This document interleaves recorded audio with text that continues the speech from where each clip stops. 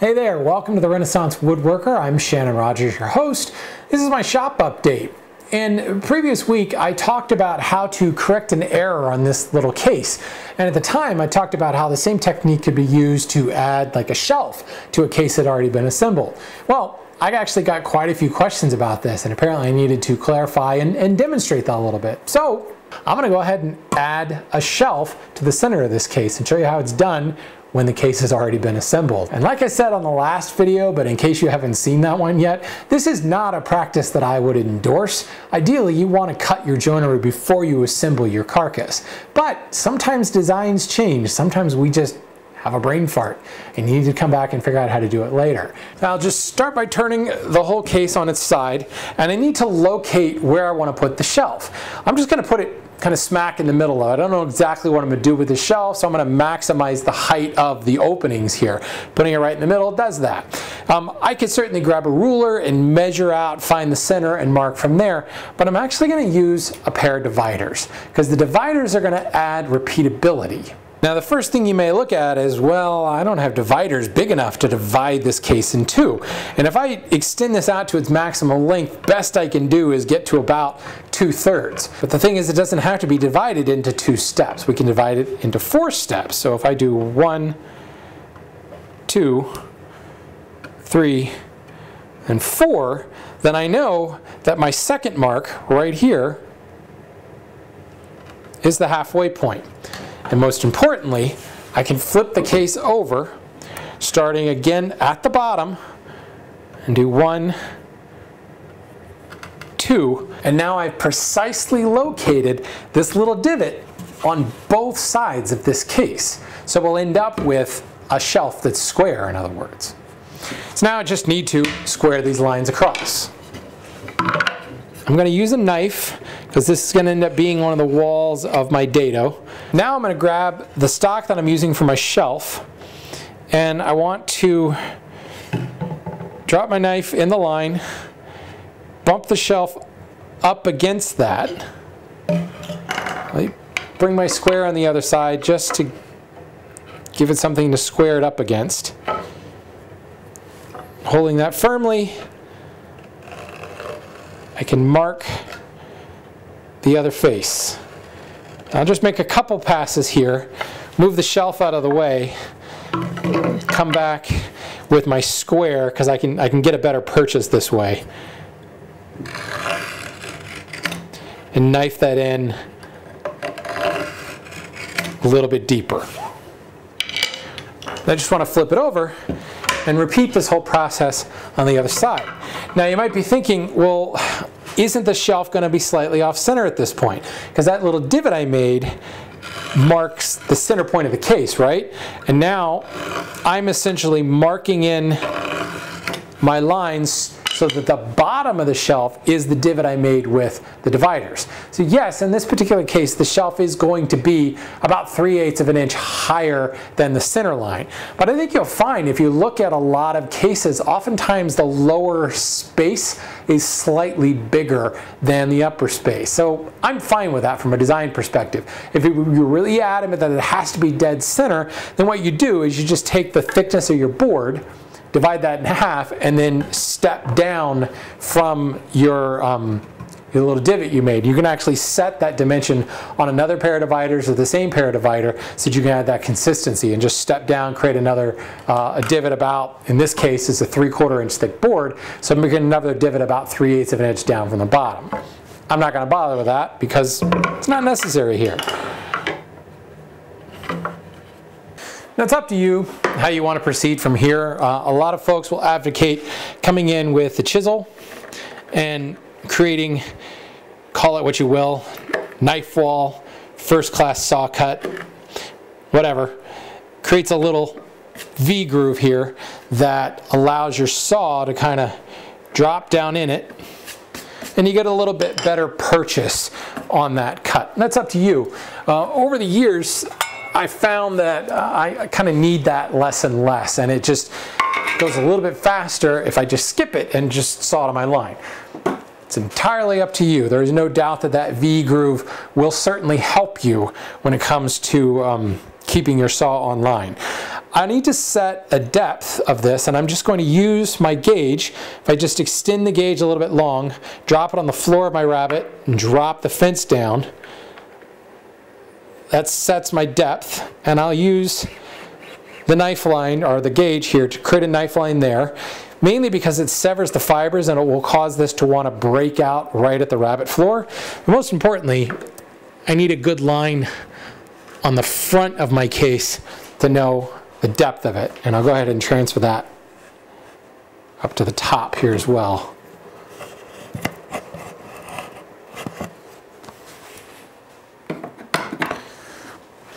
Now with my saw, drop it in the line.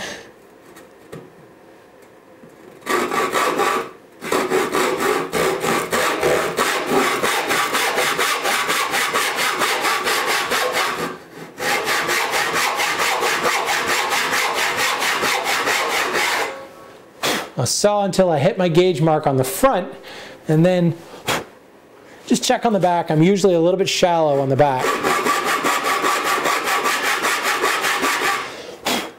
It's okay if you touch the wall of the rabbit, because obviously no one's ever going to see that. But as a matter of practice, let's try to not saw into that rabbit. Once I get it to depth, I'm going to drop the saw in the kerf. And I like to just put my hand on the back of the saw, and I try to wiggle the saw. And if it wiggles a little bit, my line is not perfectly flat. And usually there ends up being a little bit of a hump in the middle. So I angle the toe down and just kind of run the saw lightly back and forth. And it will remove any areas in the middle, and now the saw firmly registers and it tells me that I am to depth. I've got it where I want it. Now this wall here, I didn't do that knife wall, but you can see the knife line itself still want to grab the saw and kind of, for lack of a better term, suck in the saw. As I work my way back across the board, I'll move my thumb back, and it's kind of like training wheels. It gives a little bit of a guide. Now, the key here, my thumb is on the plate, but the curvature of my thumb keeps any flesh away from the tooth line. So even though I'm touching the saw plate with the point of my thumb here, my finger is nowhere near that tooth line. So I'm not going to cut myself by accident. And just using that little thumb technique, the training wheel, works great to get the kerf established. Now I'm square across the face and in my line. Now I just need to take it down to depth.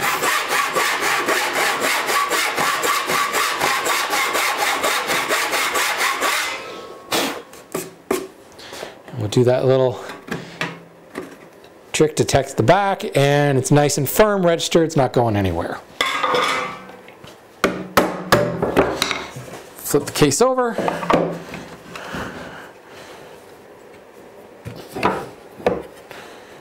And repeat this process.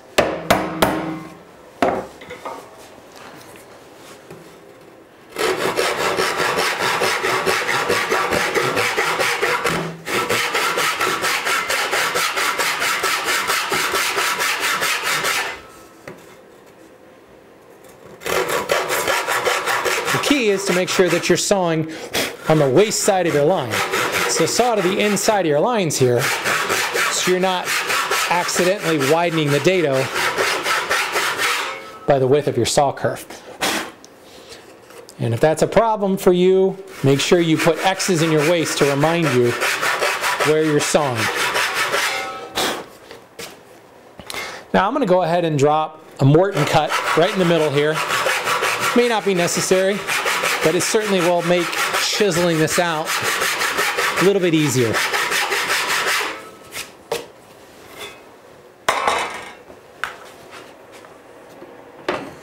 I've got a 3/4 inch chisel, but as expected, big box lumber is never quite exactly 3/4 of an inch. So I've got to go down to my 1/2 inch chisel. And I just want to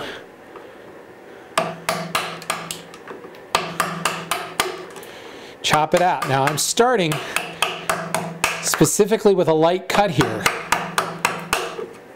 I don't want to go right to my line because as we saw last time with this case, you just don't know where the grain's going to go. And I'm going to chisel to, you know, a little bit from the end, and flip the whole case around.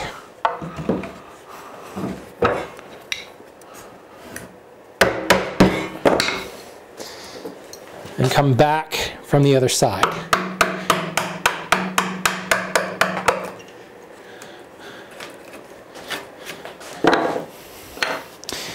And I've got a tool that I specifically use for dados like this. It's a crank-necked paring chisel, and it's specifically sharpened at a nice low angle so it pairs really well, especially in soft grain. And I can come in and work very close to my final depth.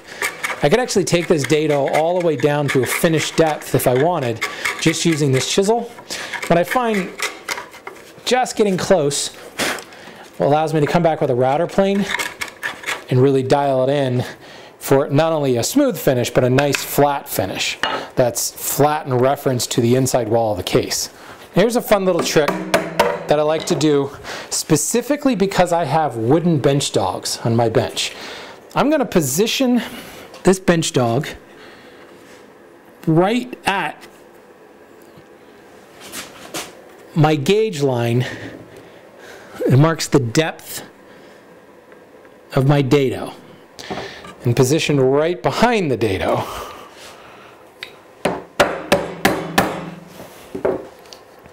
And what it does is actually backs up the cut.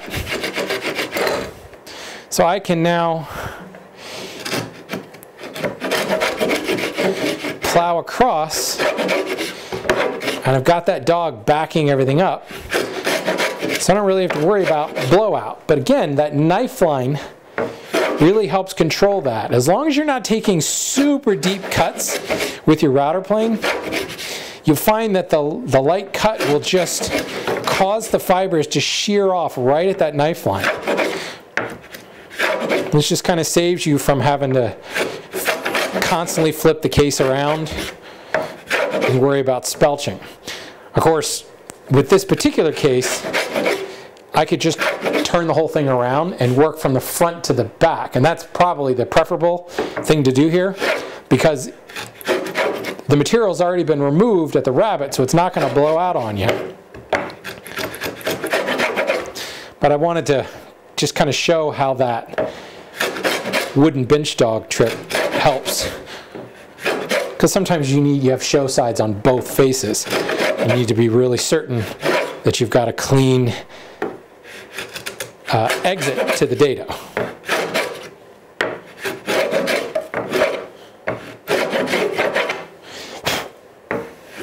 If you ever end up with those kind of clingy fibers that you see on the sides of the dado like that, that's just areas where the saw cut didn't quite get all the way to the bottom.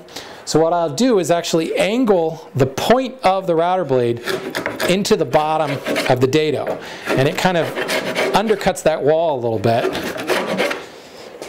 and it frees any of those fibers kind of clinging to the side. I just want to repeat that process on the other side, but this time I'm going to be smart about it, and I'm going to work from the front face to the back, because that's where it's the important part, right? The show face stay nice and clean, and I'm not going to get any blowout into the rabbet on the back side.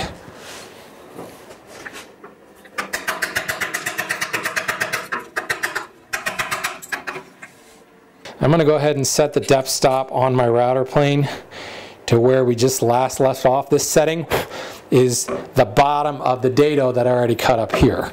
I'm only making about a quarter turn of the wheel on the depth adjuster with each pass. I can't overstate that the router plane is a light removal tool. It's not meant for hogging out material. It's not meant actually for forming joinery. It's meant for refining joinery. Because there's no support on the blade as it hangs down like this. So if you try to do heavy cuts with it, you're gonna get tear out. You're gonna get all kinds of chatter from the blade. So take it easy. And now I'm at my depth. And you can see I can just work straight across this. And because at depth, I'm at the level of my rabbit here, there's no worry about blowing out. And there we go. 2 dados formed into an existing case side. So now all I have to do is take my shelf piece and size it down to the exact length so that it perfectly fits in these dados. Right now I'm, like probably 3/4 of an inch too long.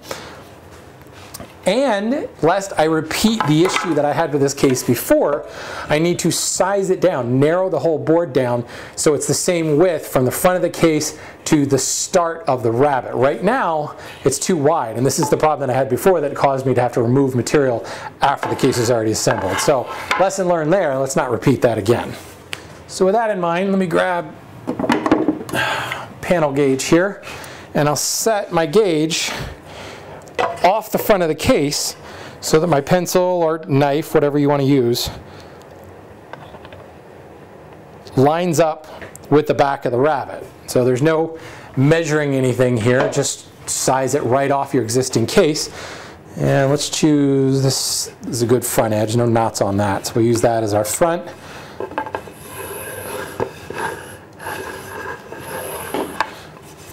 Laying a line on both faces. Now I just need to remove this material from the edge. One of the things I always say is if you're not certain about the grain direction of a board, start planing. See what happens. If you find that you're tearing out massively, then you're probably going the wrong way. Here's another great use for a scrub plane.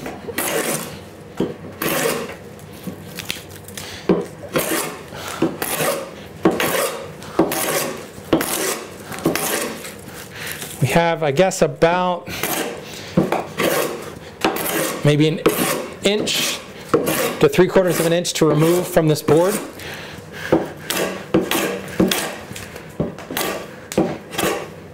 The shorter sole of the scrub plane kind of rides over the hills and valleys of the edge. I can move it laterally to kind of square the edge out.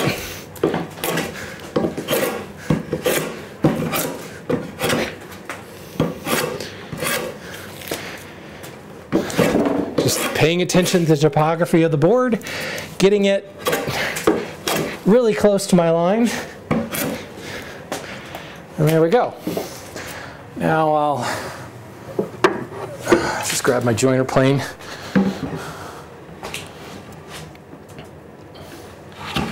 Flatten this out.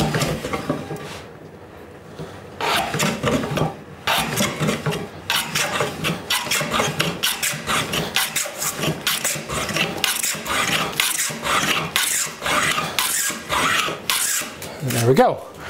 Now, this board has the appropriate width, and I just need to get it to the right length.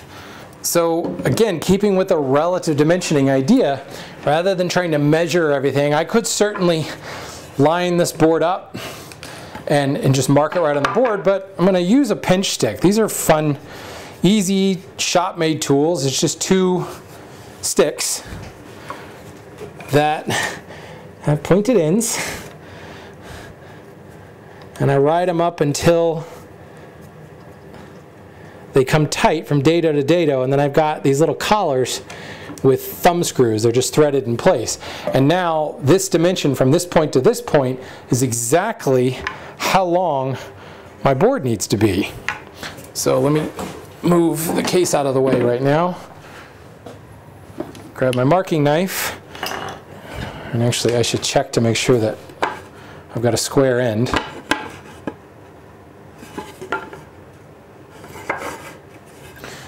That one looks pretty square, but let's check this one and see how that is. That one's pretty square, but slightly less square than this edge. So certainly you could come in and shoot the edge first, but since it's going to be buried in the dado, this doesn't have to be perfectly clean. I think this might actually be the sawmill edge. So now I'm going to line up my pinch stick, flush at one end, and come down to the other end and just stick my knife in there.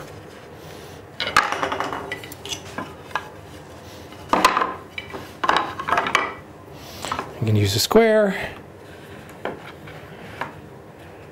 line that up, knife in my line.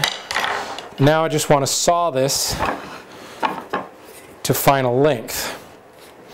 I think I'll stay maybe just a hair away from that line. And again, same technique we used for the dado, just using my thumb, sliding it back. It's kind of the training wheels until that kerf is established. And I just need to complete the cut.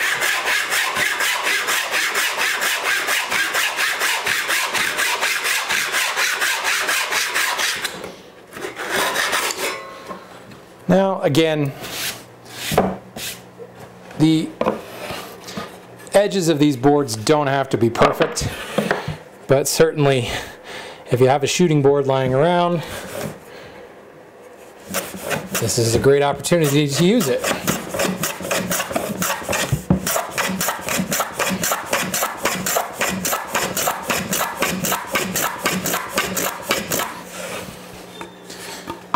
Let's check the fit.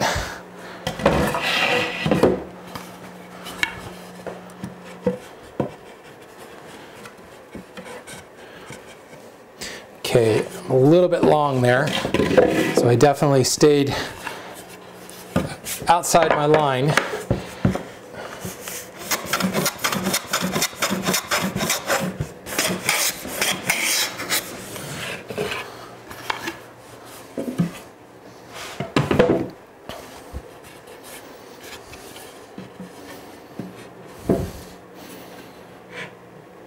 All right, kind of fit now.